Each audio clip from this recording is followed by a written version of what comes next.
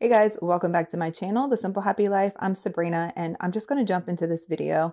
I'm sitting here going through my homeschool planner where I not only write down what we actually do, but how it went, the good, the bad, the ugly, and how I need to reassess. So what I need to do now is set my youngest up to win, who gets up super early and is ready to go.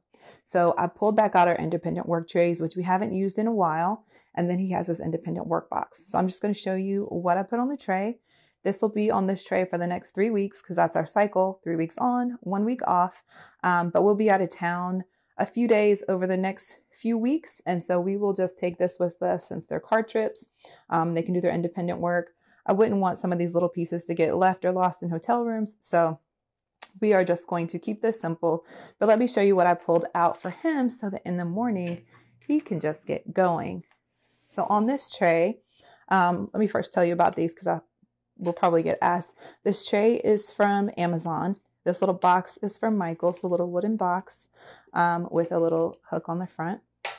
And then this little cup we got in Jamaica has his little name on it. And this basket was given to me by my mom, but I want to say she got like a set of these from Ashley's Furniture years ago.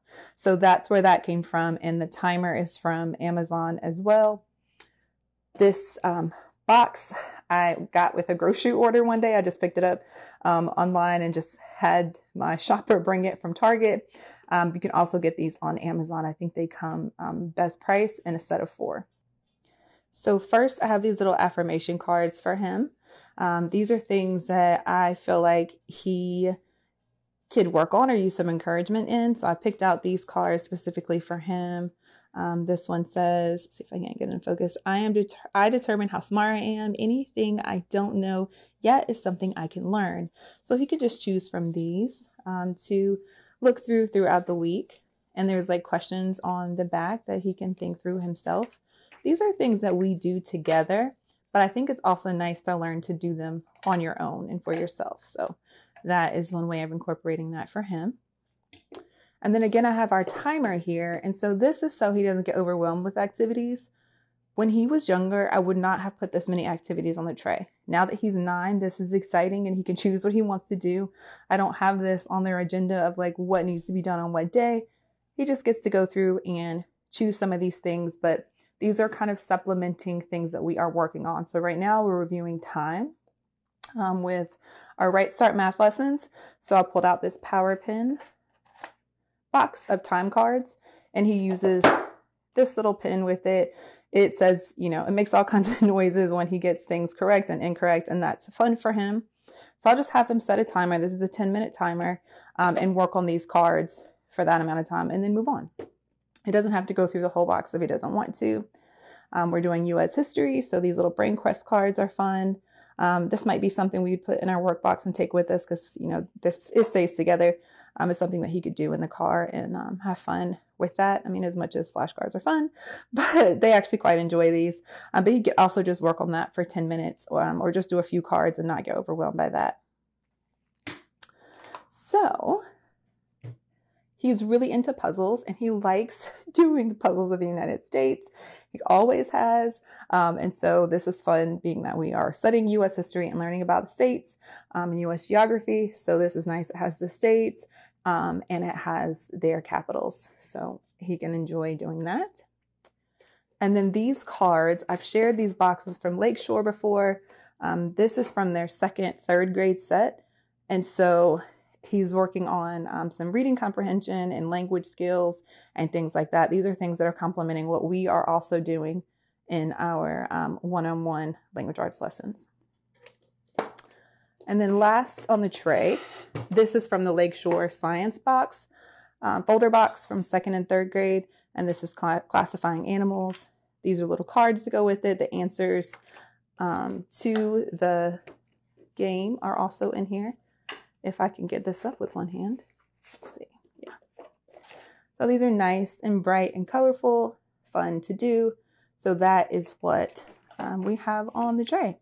So just a little update on what's in my 3rd grader's workbox. I have a video on this, but he has some pens.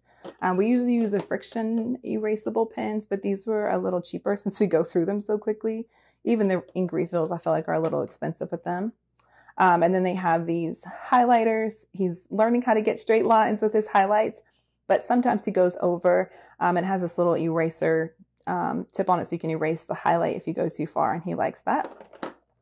And then he has a little pencil that he just got from the North Carolina Zoo that he bought with his own money, and he was very proud.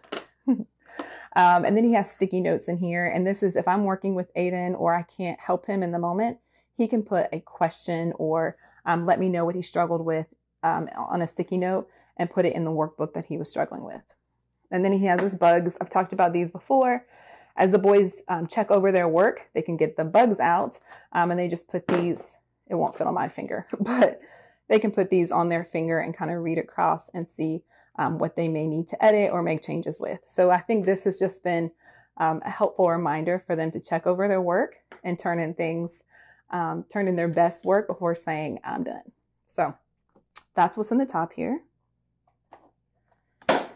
And then inside, he has his headphones and his laptop, which we use for teaching textbooks, time for learning, teaching textbooks for math, time for learning they use for science, social studies, and language arts.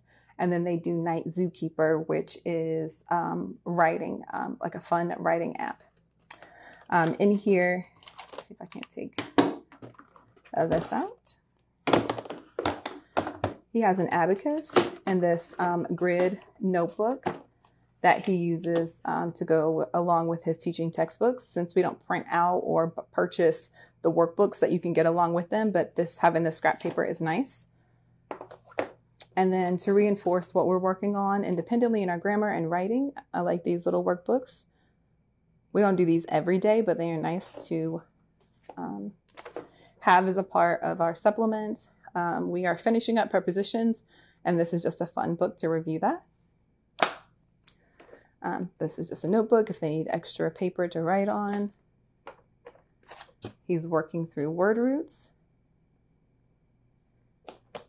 180 days of spelling. We also do all about spelling. And I really like that, but this I think just helps reinforce, and they can work independently on that when we don't get to those lessons on that day. So we do a little bit of that spelling every day. Cursive, we were using Learning Without Tears or Writing Without Tears for cursive, but he wanted to write it slanted, and there's just more straight up and down. So we got this. So he's working on this to learn cursive. We're using this one still for logic and just for fun. And then for his science through Bookshark, he does it on his own. So they have like a worksheet they're supposed to do a day. My guys do 2 a day.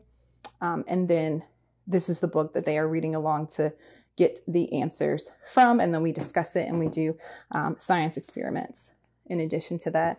But we do those together along with history together. And then independently, I do writing.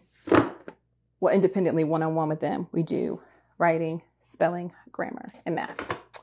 And that's it. That's what's in his box. But I just wanted to go ahead and get this ready to go before we start back next week. We're just coming off our 1-week break. So this will be on the table ready for him to come on down.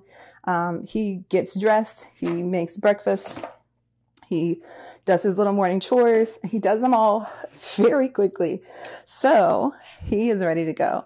So I just want to set him up so there's not a lot of chaos in the morning about what he should be doing. And he's not tearing up, making a mess, or getting frustrated because he's not sure what to do. So here we go. And this keeps us in the morning lessons. That's when we do our lessons usually. And that has worked the best for us. I've tried to change up things a few times, but it works best for us just to do our lessons in the morning, and this will help him get going. So I hope that was helpful, guys. I'll talk to you soon. Give this video a like and let me know if you have any questions or comments below. Talk to you soon. Bye.